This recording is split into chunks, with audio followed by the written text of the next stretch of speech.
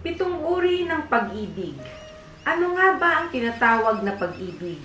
Ang mga philosophers, poet, at scientists ay sinubukang sagutin ito sa loob ng maraming centuries.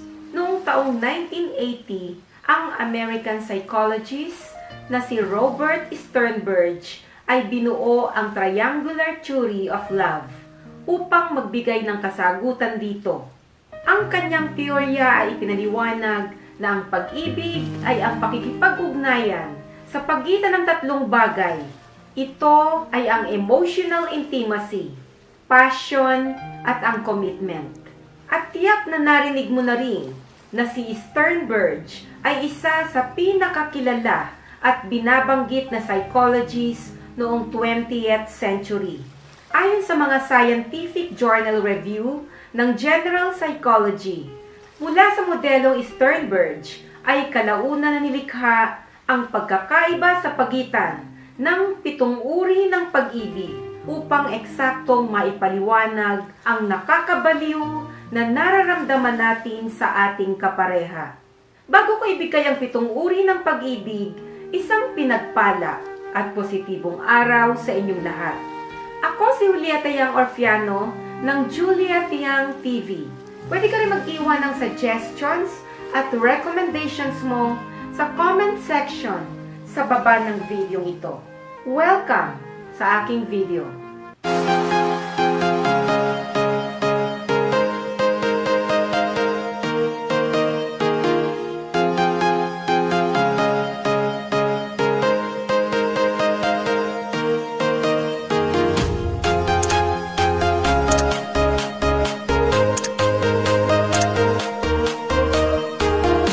So now, umpisahan na natin sa number 7, infatuation love o pagkahibang. Ito ang lugar kung saan nagsisimula ang romantikong pag-ibig.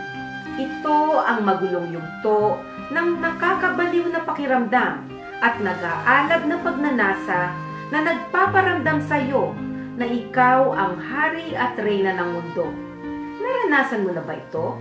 Sa ganitong klase ng pag-ibig, ang dalawang tao ay hindi nakakaalam ng maraming intimate na detalye tungkol sa isa't isa. Ngunit sila ay nakakaramdam ng matinding attraction sa isa't isa. Hindi masabi ng iyong kapareha ang tungkol sa iba pang malalim niyang sikreto, mga hangarin o pinakamahalagang layunin. Ngunit maaari niyang sabihin sa iyo kung ano sa tingin niya ang romantiko, kaakit-akit, at sexual na kanais-nais sa'yo. Walang idea ng commitment dito. Ang lahat ay tungkol lang sa pagsasaya at passion. Ang ganitong klase ng pag-ibig ay maaaring magbagong anyo sa paglipas ng panahon. Kung ang emotional intimacy at commitment ay isasama dito, ngunit hindi ito palaging nangyayari. Maraming mag-asawa ang hindi lumalagpas sa ganitong klase ng pag-ibig.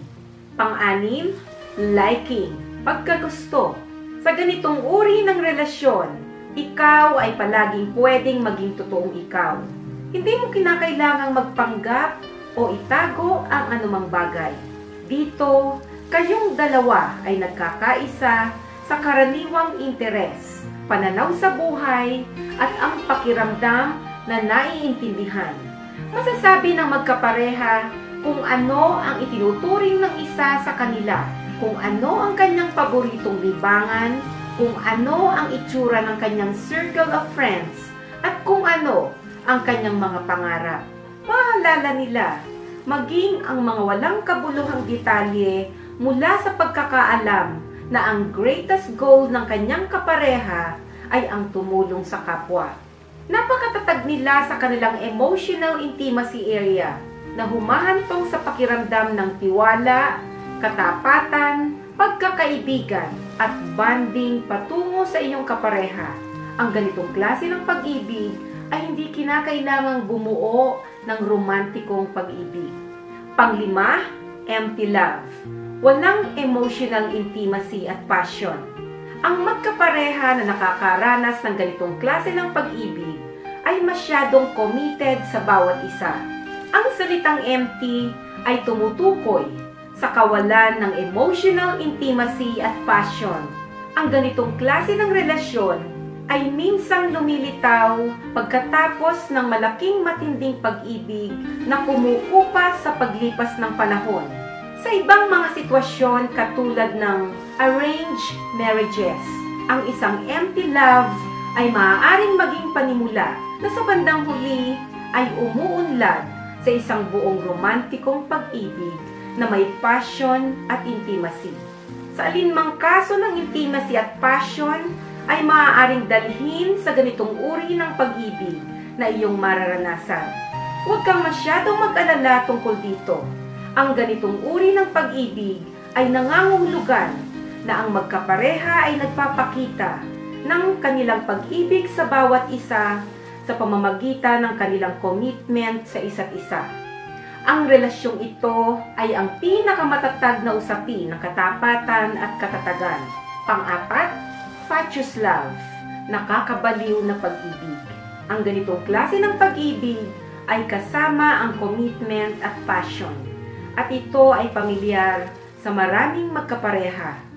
Ito ay nabubuhay kapag ang dalawang tao ay talagang naakit sa bawat isa at handang gawin ang susunod na hakbang na magpakasal at magsalo sa responsibilidad. Sobrang passionate sila sa bawat isa at handa silang gumawa ng tiyak na commitment sa bawat isa. Ngunit ang emotional intimacy ay wala sa larawan nito. Para sa mga nakakakita, sila ay mukhang mahusay sa isa't isa at hindi maiisip ng ibang tao ang anumang bagay na maghihiwalay sa kanila. Maaari kang makakita na magkapareha na mukhang sobrang passionate at committed sa isa't isa na medyo nakakahiya pa nga na nasa paligid kanila. Bagaman sila ay masyadong passionate sa isa't isa at maaaring nagsasama na sila, maaaring hindi nila itinuturing ang isa't isa bilang magkaibigan at hindi nila iniuugnay ang pagkakaibigan sa kasal. Pangatlo, romantic love, romantikong pag-ibig. Ang ganitong klase ng pag-ibig ay kombinasyon ng passion at emotional intimacy. Maraming mga pelikula na tungkol sa pagmamahalan at ito ay nagpapakita ng mga couples na nakakaranas ng romantikong uri ng pag-ibig. Ipinapakita nila ito sa inyo kung paano ang dalawang tao ay umaabot ng taon upang makita ang isa't isa at pagkatapos magdadaan sila sa iba't ibang klase ng problema bago tuluyang magkabalikan sa bandang huli. Kung hindi nila ipinakita kung ano ang nangyari pagkatapos nilang muling magkasama, o kaya naman ay hindi nila ipinakita ang eksena ng kasal sa bandang huli, ito ang kumakatawan sa isang romantikong uri ng pag-ibig. Pangalawa, compassionate or companionate love. Pagmamahal sa kasama ng may intimacy, trust, commitment at affection. Ang ganitong klase ng pag-ibig ay makikita sa magkapareha na nagsasama na at may malalim na commitment sa bawat isa at itinuturing ang bawat isa na kaibigan. Ang companionate love ay binuo sa commitment at emotional intimacy. Ang ganitong relasyon ay mas matatag ng higit sa isang ordinaryong pagkakaibigan at ito ay mayroong totoong attachment sa pagitan ng magkapareha sapagkat ang ganitong klase ng pag-ibig ay walang passion. Kaya't ang romance, kissing, at sex ay karaniwang hindi kasangkot. Ang ganitong klase ng couple ay nais na gugulin ang kanilang panahon na magkasama. Maaaring pareho sila ng hobbies at maaari silang magsama sa isang lugar at gawin ang magkaibang bagay. Ngunit dahil ang passion ay wala sa kanila, kaya't huwag mong asahan na magdadala ng bulaklak ang isa para sa kanyang kapareha. Ang companionate love ay maaaring mabuo pagkatapos ng maraming taon ng pagiging mag-asawa o kaya naman ay maaari ito ay nagmula sa isang arrangement sa simula. Ang ganitong uri ng pag-ibig ay makikita rin sa isang relasyon sa pagitan ng miyembro ng pamilya sa isang platonic na relasyon kasama ang kaibigan. At ang una, consummate love, ganap na pag-ibig. Ang consummate na pag-ibig ay tinatawag din na complete love sa Sternberg model. Kinapapalooban ito ng tatlong components sa kanyang teorya na magkakasama: passion plus emotional intimacy plus commitment. Lumilikha ito ng pananaw ng isang perpektong uri ng pag-ibig. Ang mag-asawa na naaangkop sa uri ay maaaring maging sexually intimate sa natitirang bahagi ng kanilang buhay.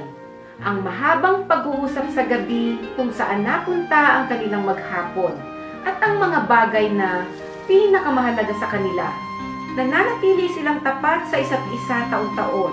Bihira kang makakakita ng ganitong uri ng relasyon. Kung ang isang mag-asawa ay nakayanang bumuo ng ganitong klase ng pag-ibig, kahanga-hanga ang mag-asawang ganito. Sa ganitong uri ng pag-ibig, ang antas ng passion, emotional intimacy, at commitment ay hindi perpektong balanse. Ngunit mahalagang tandaan mo na lahat na ito ay mayroon sila. Kung ang isang mag-asawa ay nabubuhay sa isang consummate love, ngunit ang isang component katulad ng passion ay nagsimulang kumupas, maaari silang mapunta sa companionate love. Kung ninanais mong maabot o mapanatili ang isang consummate na pag-ibig na hindi mo pa nakakamit, dapat mong malaman na ang ganitong proseso ay kinakailangan ng mahabang panahon at ng maraming effort. Kapag mayroon ka na nito, ang pagpapanatili ng consummate love ay nangangailangan ng maraming hirap upang mapanatili sa ganitong antas. Maraming salamat sa panonood ng aking video. Sana ay nagustuhan mo at may natutunan ka dito. Huwag mong kalimutang mag-like, share, at mag-subscribe sa channel ko. Pindutin mo na rin yung bell all button para lagi kang ma-notify kapag may bago akong video. Pwede ka rin mag-iwan ng suggestions at recommendations mo sa comment section sa baba ng video ito. Hanggang sa muli, ako si Juliet Orfiano. See you sa mga susunod ko pang videos.